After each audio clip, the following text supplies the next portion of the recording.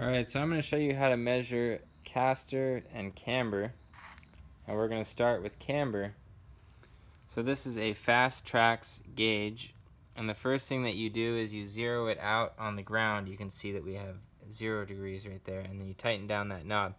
Now this ground is not level, and so you have to do that next to every tire that you do. If you do that wheel, if you do this wheel, and so on. So then we go ahead and we mount this into the wheel. And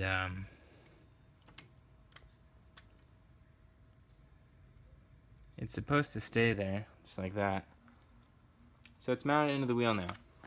Now we can take our reading, and this is inaccurate because we are not on a level surface, but these are set at about -3 degrees of camber. Now if we want to do the caster reading, if we want to measure our caster, which is right here, you see the caster sweep. First thing we have to do is turn this tire out 15 degrees, zero this gauge, and then turn it in, and we'll get a reading on our caster. Let's go ahead and do that.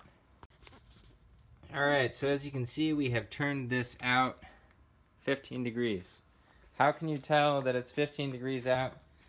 Because this little caster sweep thing is parallel with our car. And so we just look out the window, turn the wheel until that is parallel with our car. And now we zero out the gauge. So I come over here and I zero this out. Alright, so because I'm not on level ground, I can't get it to go to 0, but the idea is to get this bubble to go to 0, and then we're going to turn it back the other way and we'll read it. So what we can do to get an accurate reading is see what degrees we are at right now, 3.5, and just subtract that from whatever reading we get here. Alright, so we measured that right around 10.5, which indicates about 7 degrees of positive caster. What does caster mean? If you notice, the wheel tilts in more when I turn it in. See how far the wheel is leaning in there? The more that we turn the wheel in, the more it leans over. That's without getting into the technical side of caster. So yeah, we're running about 7 degrees positive caster on this car, -3 degrees of camber.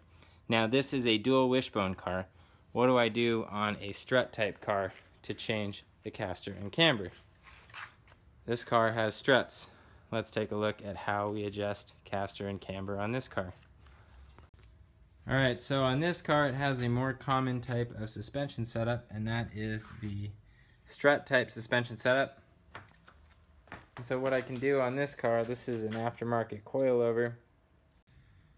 Alright, so now you can see there's a plate inside of here. We can move this strut up and down, so inward and outward, and that will actually change the camber of the wheel. Because there's no upper control arm on this car, it's a strut type suspension. You just have the lower control arm and then the strut going up to here. And so this is how we adjust our camber on this. And then again, back to the S2000, I think I've already explained how I adjust camber and caster on this car, but in case you haven't seen that, if we go under here, you can see that this is a wishbone type setup. This is the rear one. We have new bushings in here. This does your caster, and the one up there, right up in there, that's your camber adjuster. So you adjust this one from the bottom, and you adjust the strut type ones from the top. And anytime that you make changes to your caster or your camber, you're going to want to adjust your toe after you do that, because adjusting your caster and your camber will throw your toe alignment off.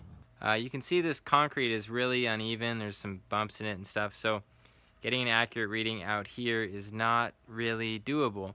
So if you're going to use that gauge, be sure to do it in a level garage, because as you could see from the results of my video, it was difficult to get consistent results.